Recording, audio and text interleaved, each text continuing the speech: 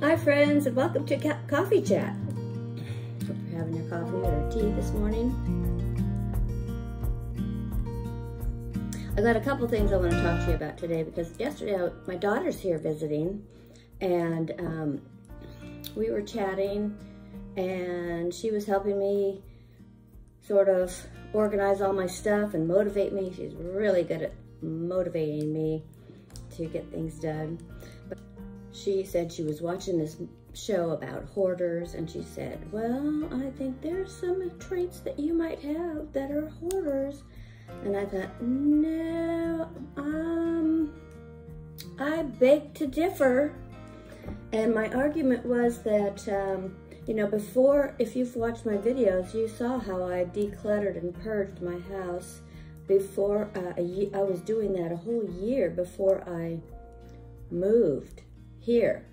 And I did Denise Lynn's declutter challenge, which is excellent. If you can get into that on Facebook, if you are interested in decluttering. I am a collector, and I do collect things. When I see something I like, I get it. So if it's something that maybe I can use, just kind of, now I'm saving jars, so is that hoarding? But I have this jar that I just decoupaged.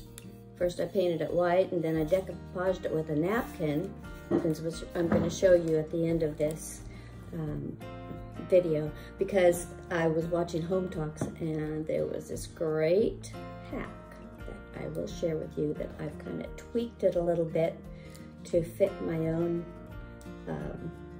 supplies. And right now my sister came up with this brilliant idea for me, because she knew I had saved and kept everything that I really liked, and that I knew I could either use or sell. So the thing that I did was, I've been laying everything out on the tables, and then as I'm decorating, I'll be staring at a wall, and suddenly the picture that's going to go on that wall comes into my mind, and I go and hang it up. So that's kind of how I've been decorating, and you can see kind of what I've done here. That's how this one happened back here, and I just stuck a bunch of feathers in it. Let's see if I can show. I'll take a picture of it, because it's not gonna. Anyway,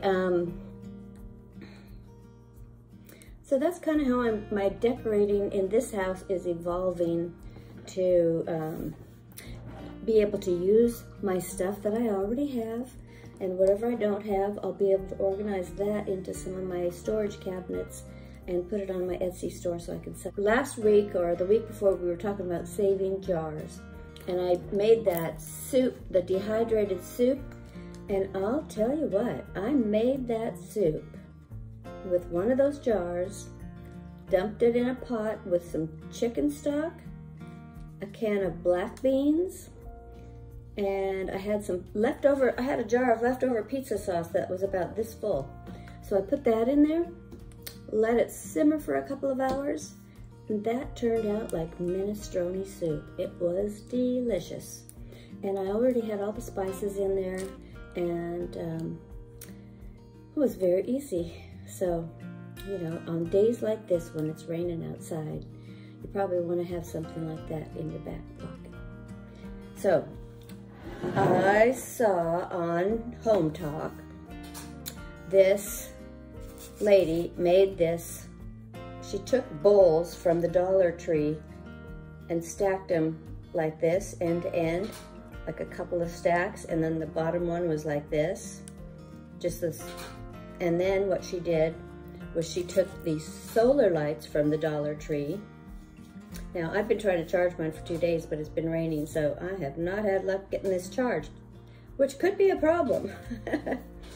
But I went to, so what she did was she used a regular lampshade that has the attachment that's down, that has the circular thing, so that you can just slip this through it, and then your lampshade is here, which is very clever.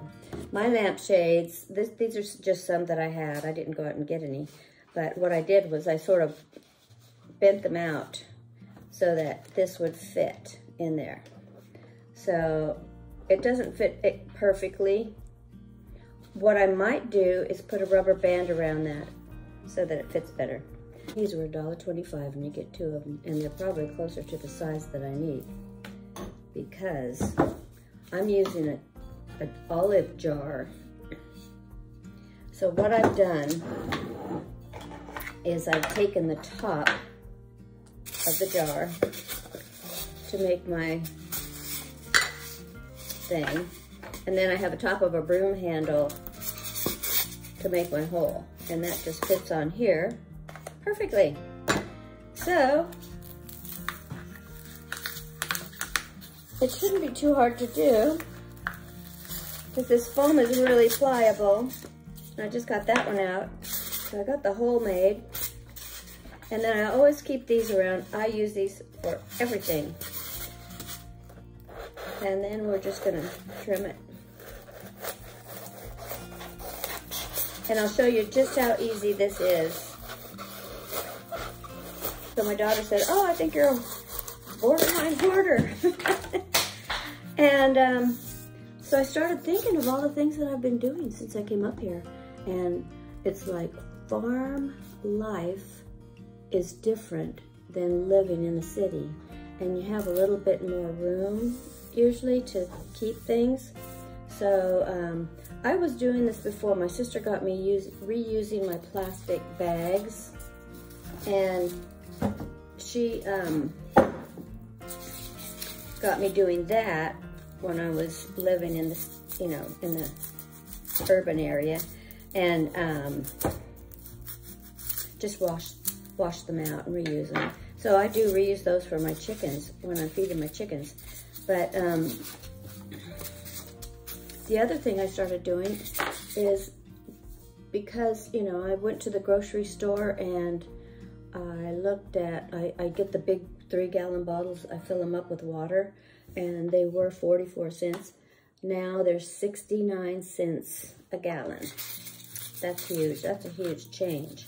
And then I went to look at the Starbucks coffee. I get the big bags, like the 32-ounce big size of ground coffee. Well, it went up from $17 to $26.99. So I thought, you know what? I was making bread the other day, and I'll show you the bread I make. So I've been making loaves of bread. I was making a loaf of bread once a week. And, usually you have to cut it in half and stuff. So what I did was I just divided it in half and made 2 smaller loaves. So they're about this size, which is a perfect size for a little sandwich for me. And it gives me twice as much bread, and I'm eating less, and it's good for everybody. What I also thought I would do is, how you put all that flour on the board and you roll out your bread and you have all that flour left over. I usually take that and scrape it off with my little scraper and throw it in the trash. And I thought, this is what happens when I wake up early in the morning, the cat's scratching on the door, and I'm coming up with these ideas of, what can I do? I thought, I threw all that flour away, and flour might be harder to come by if they're destroying farmers' wheat fields or not growing as much wheat in the Netherlands. And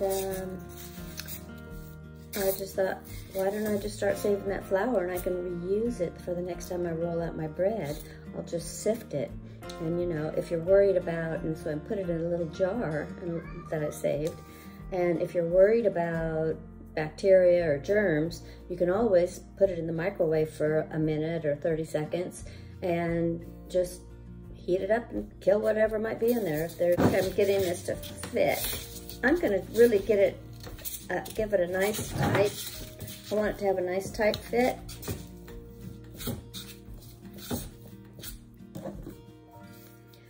Now, there's no on switch, so this has to be charged in the sun. But if you happen to get one of those days, and this has a ridge here, so it's going to sit right on top of this. And then here it is. And hopefully I'll be able to, and once we get that solar charged up, we'll have our pretty little lamp that we can bring in if there's a power failure. We just get that thing to charge. Anyway, that's all I have to say today. And if you have any ideas about how to save or be frugal, please make a comment below and let me know what you do. Have a good day, and we'll see you next time.